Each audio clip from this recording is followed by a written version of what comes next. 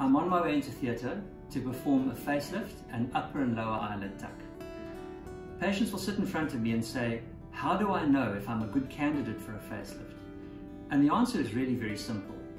If you wake up in the morning, go into your bathroom and turn on the fluorescent light, and the face that stares back at you in the mirror appears more aged, more tired, less joyful, less positive about life in general than you feel inwardly, then you might well be a good candidate for a facelift or some form of facial rejuvenative surgery.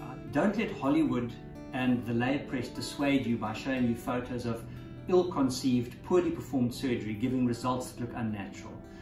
What I say to my patients is somebody meeting you for the first time will have no idea that you've had a facelift performed even as recently as 2 weeks ago, because your face will move naturally, your proportions will be natural, and you will not appear surgically altered in any way. What we're going to help you do is to reveal your most vibrant, freshest and most beautiful you. We're not going to make you look like a caricature of yourself. So if you find that early morning reflection in the mirror disappointing, it'd be a good idea to come and have a chat to me.